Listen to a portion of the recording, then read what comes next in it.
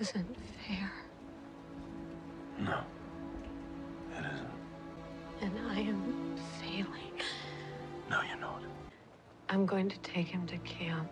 Are you sure? What other choice do I have? It's starting to attract attention from your world. A winged horse followed him to school. Sooner or later, it's not just going to be pretty things that are following him.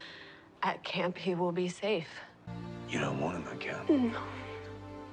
No, I don't. Tell me why.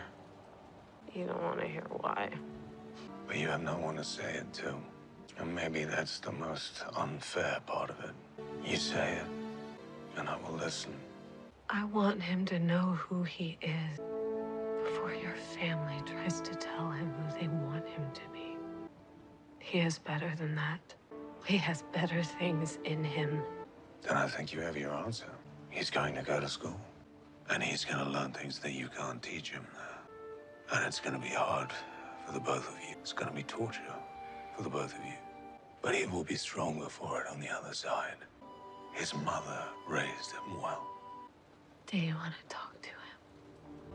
I know you shouldn't. Maybe just to hear his voice.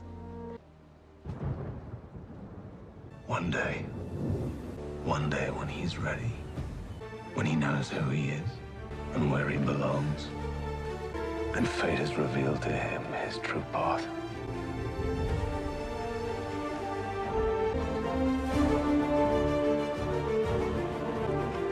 On that day, I'll be right by his side.